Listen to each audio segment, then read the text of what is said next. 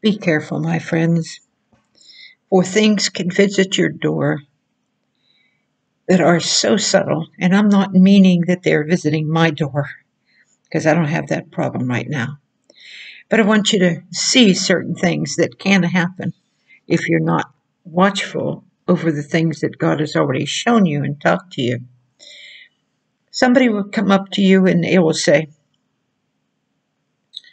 I don't mean to sound bad, or I don't mean to sound nasty, but as soon as you hear that but, they're going to say something about their neighbor they have no business saying.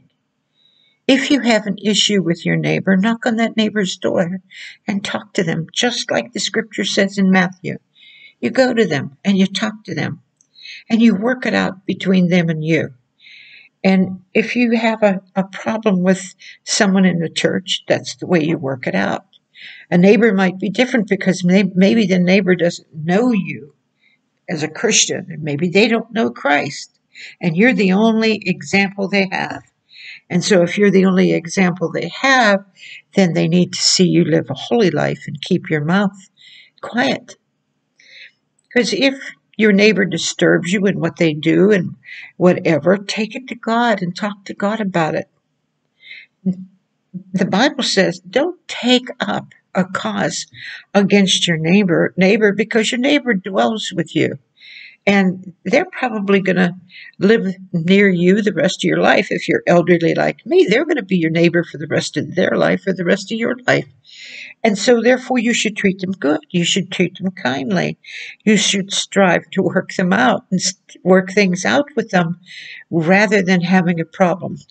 You know, Jesus Christ in the Word of God says, He restored that which He took not away, which means He backed up. Rather than fight, rather than use His mouth to fight, He knew where they were all going. He knew what they were doing. And He was a man of few words. And there was a reason for that He said, let your conversation be yea, yea, and nay, nay, and whatsoever else cometh of that is evil. He didn't mean that in preaching that or teaching or stuff like that is evil, because He said, what God whispers in your ear, shout it upon the housetop. There are those who are called to bring things out into the light, because whatever makes manifest is light. There are people who are called to do that. You know, I had given you testimonies of a lot of things that had happened to me, but I have to tell you, I was not a saint before I became a saint. I was not a Christian before I had worked it out and became a Christian. Oh, I strove for it just like you're striving for it. I'm no different than you are. I've done everything that I knew how to do. And I wound up being persecuted for a lot of years, mainly because people misunderstood. People thought this, people thought that. And, you know, when you're a mouthpiece for God, the enemy will find 100% ways to, and 101 or 10 to disturb you, to bring you to your knees, to bring you to a place where you will admit you don't know what you're talking about. You don't. I have to laugh because there's so many of them that do that. But each man does not realize they have to answer for these things. And they turn around and they run smack dab into trouble. And then they think, well, this one cursed me or that one. And they start to pray according to those things, and it never goes away. It never leaves. When something keeps on coming back and it never leaves, you keep having a problem with it and have a problem with it. Even in your own home, you keep having the same exact problem with your spouse. It is because you haven't backed up to find out where to go, how to handle it, what to do. In the beginning, and like I said, I'm talking 50 years ago. I'm not talking about things that happen now, because none of these things happen now. But I remember these things very well and how I learned. I remember exactly what the Word of God says, that Jesus learned by the things that He suffered. And if you read the Word of God in the epistles, you will see in John that it says that Jesus has come in the flesh. And that is the doctrine of Christ. If Jesus has not come in your flesh and you didn't die to self and Jesus come and live with, you know, you've got to understand that as you die, he'll live. It even talks about the things that I've been preaching as far as your soul prospers. So you prosper. Paul the Apostle said it. So Peter even said it. So those things you need to grasp hold of. If we take all the things that are wrong with us and we strive to get rid of them in one day, sure, God is a God of miracles, but it isn't going to happen that way because you can't be perfected that way. You can't be, it's impossible for God to, by miracle, just in one move, make you a different person because you have all of these memories, these thoughts, all of these things in the human. The Spirit of God comes down on you and cleanses you of all sin. And then you need by choice to pick up your cross and follow him. You need by choice to be able to decide. You don't make excuses for yourself. You don't feel bad for yourself. You don't sit down and say, well, God understands I can't do this. You don't do those things. You take one baby step at a time because you're still a baby and you need to take that one step at a time. And if you use your milk that God is feeding you so that you can mind somebody else's business and learn how to see and understand this and learn how to see and understand that, you're still not cleaning out this. You're still not changing this part of your life.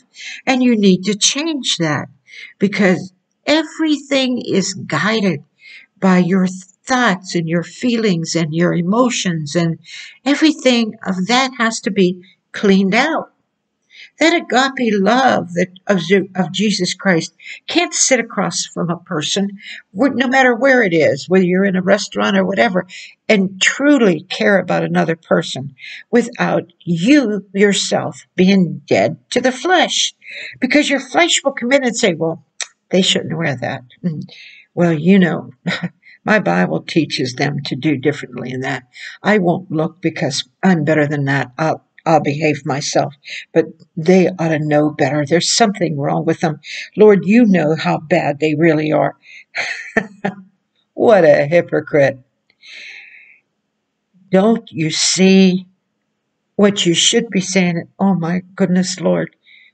They don't know what they're doing and they don't understand. Help me to be that conduit to help them understand. If I can be that shining example rather than the one that my nose is up in the air and I'm just obviously better. I don't dress like that. And you ought to see it because I don't think like that. I'm so much better than that. Thank you, Lord, that you didn't make me like them because you forget where you came from. You were just like them. Before God touched you and before God changed you, you were exactly like them. And all you had showed too much cleavage. You showed too much of your body. You showed too much. And you didn't try to do that. You weren't striving to do that. You just didn't know any better. And so when you come in contact with people that don't know any better, and you judge and condemn them, well, they're going to pay for that. God is a righteous and a holy God, and they are going to answer to him. You're in the wrong pew. That's not love. That's not reaching out to a soul. Now I have to agree with certain things and tell you, that young girl she was a beautiful young girl. She had beautiful long blonde hair, nice and thick. I mean, she just was beautiful. That her mother and her grandpap, who was very famous, allowed her to go out and witness to 35-year-old men in a bikini. And I mean, it was a skimpy bikini. Even if it would have been a two-piece bathing suit, that would have been too much.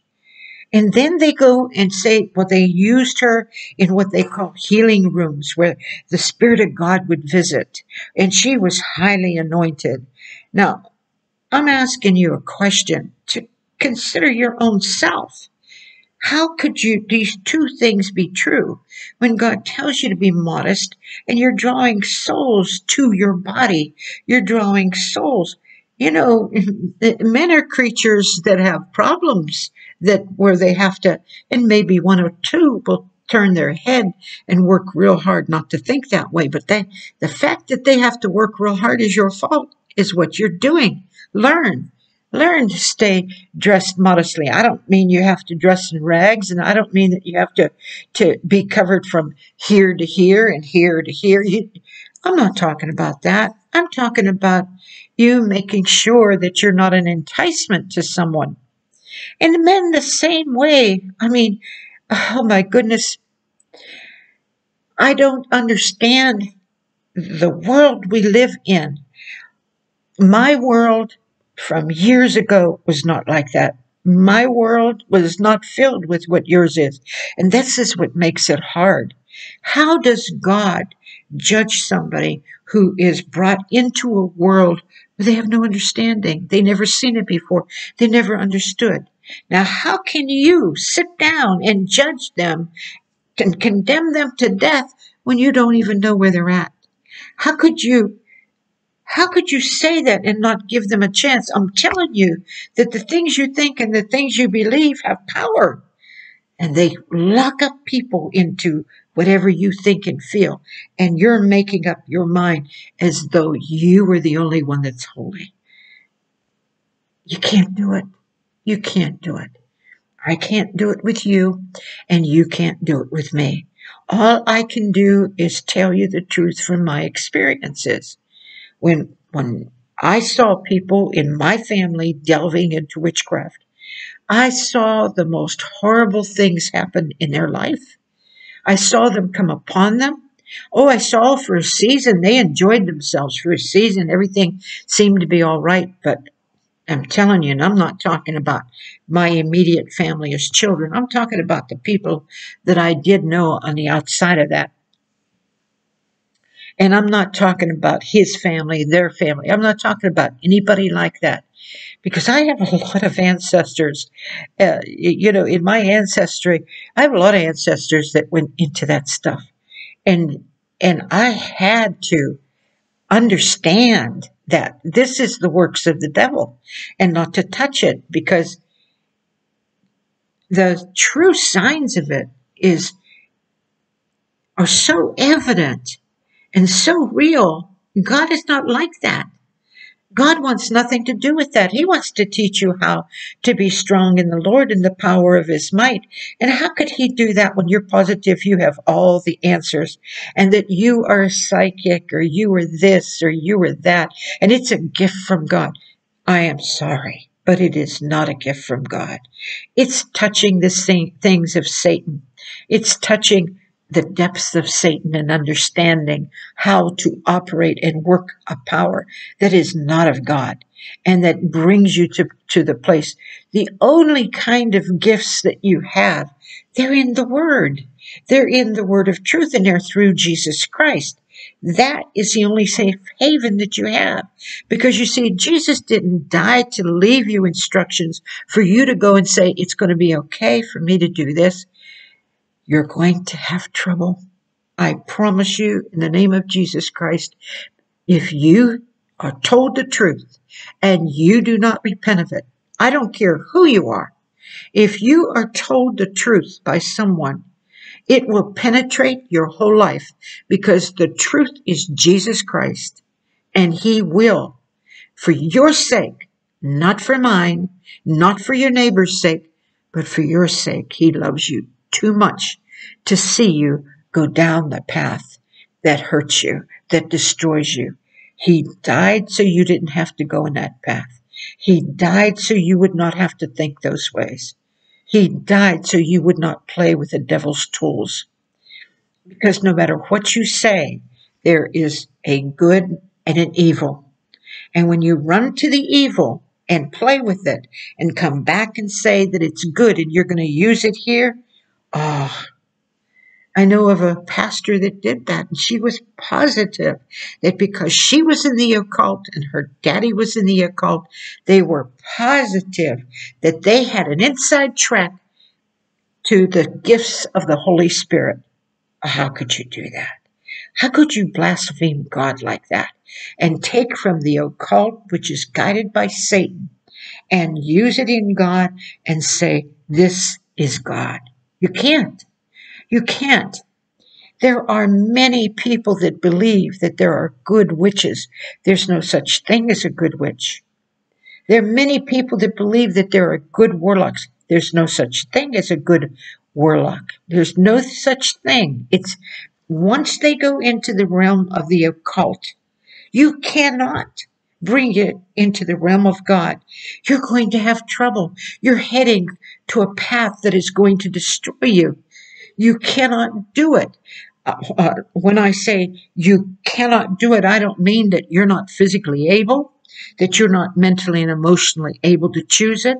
I mean, you won't get away with it. You will not pass from this life into the next one all free. You won't do it. I have seen so many repent of these things. I have seen so many suffer so bad in life. I've seen so many, because what you've done is you opened up a door wide as hell, and you gave in. You might as well said to Satan, come on and get me. Come on, take my family and do what you want. Come on. I'll pay this price for this information. Come on, you give me this information, I'll give you that. I'll give you my life. I'll work with this. I'll tell this one. Come on, give me more. I want this. How foolish can you be? How foolish can you be? You think there's not an end to it? You think that pleasure you're having and enjoying what you call a gift, you think that you're going to have great pleasure with it always? You think there's not a price to be paid for it? Jesus Christ says, come unto me. He's the one that says, hey, I'll give you whatever you need. I'll help you with every situation. I'll show you the way. But you see, you won't sit as somebody that knows something. You won't sit. You'll have to die to self and go where you belong. And you just don't quite like that.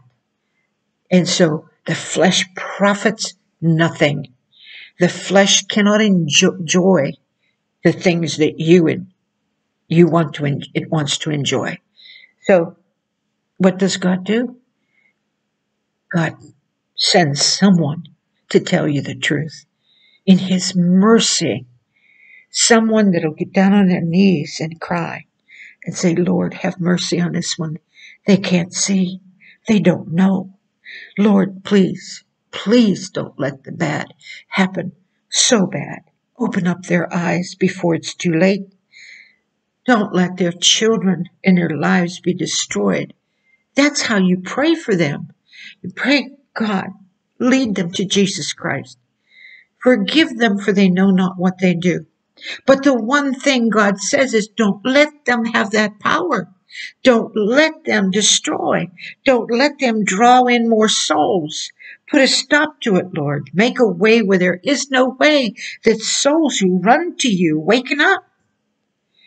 Lord, for the sake of many souls, we live in an hour of great evil upon not only this nation, but upon the world. And when you accept evil right along with the good, and you claim that God made both of them, you are in the wrong pew. Because yes, God did, but you forget what Lucifer did. You forget that he wanted to be equal with God. So he rose up to make everything look like he could do these things. And he's got you by the nose. He's got you thinking that it's okay. He's got you doing what he convinced Adam and Eve of in the Garden of Eden, that you are like God. You will have the power to know for you what is good and what is evil, for you to choose what is good and evil, when God definitely left you a roadmap of what is good and evil. He first brought it into the commandments. You obey the 10 Commandments by loving the Lord with all thy heart, soul, strength, and mind, and your neighbor as yourself. If you can't desire the best for your neighbor, no matter who they are, if you cannot desire everything that is good for them and pray for that goodness to happen in their lives, pray for their victories in Christ Jesus, pray for them to find Jesus Christ. If you're praying against them and praying them down because they're foolish or ignorant and they don't know, you're hindering them. They can't even see God because all they see is you. They see your hand upon them and they can't see. The pain is too great that you put upon them. The burdens that you put on them. You do not understand what oppression is. What the burdens are is a person that sits there in judgment, in hatred, and uses God to judge others, uses God to say this is the way it should be. So therefore, yes, you pull down strongholds. Yes, you pull down principalities. Yes, you pull down rulers of wickedness in high places. But that doesn't necessarily mean that you're pulling down actual people. You're pulling down the power of it. You're pulling down the principality of it. He says we wrestle not against flesh and blood, but against powers and principalities. He was very careful. The Word of God was very careful to tell you to keep your hands off of people because you did not die for them. Jesus Christ did. How dare we as people do those things? I didn't get blessed by listening to someone tell me, well, we got to pray that one this and that one that. And we got to pray that one this and that one because they gossip. They need to get down. I'm not a judge and neither are you. No. How they're going to see Jesus Christ is the love of God in you that looks beyond their faults and sees their needs. How they're going to find Jesus Christ in you is by your love. They will know we are Christians by our love. No, I'm sorry, but I cannot agree and believe with people who actually turn on other people because there's so many that don't even understand you. They don't even see what you see. They've never been exposed to the Bible, and yet you take that Bible and you sling it like as if it is something that you're allowed to cut down and do this and do that, and you're free. I've got news for you. Some of them are ignorant. Some of them don't understand. Some of them are like I was before I ever got saved 50 years ago.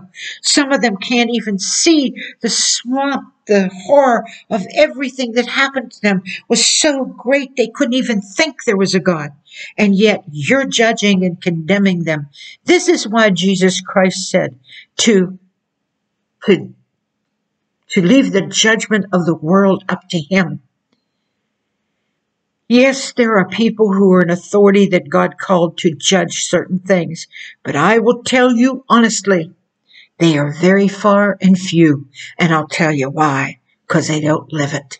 If they don't live it, they are in the wrong pew, just like you are.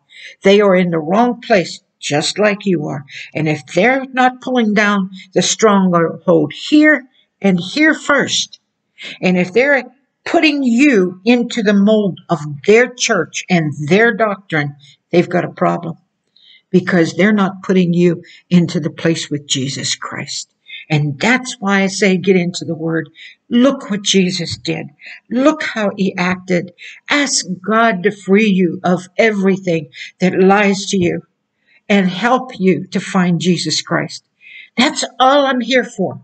I've told it over and over. I don't want your money. I don't want anything from you. I don't want your support. I don't need it. I don't want you to encourage me or strengthen me. I don't need it. He is my everything, and he gives me everything. He shows me and affirms everything that he has given me. He gives me a mouth to speak the truth, and it's not going to change. It's going to continue. Do what you want. Hold your prayer meetings and fight and destroy. Do whatever you want. But I'm not here to hurt you. I'm here to bless you. I'm here to help you. Because if you've got this much of Jesus Christ, I want to see it get to this much until it gets to this much.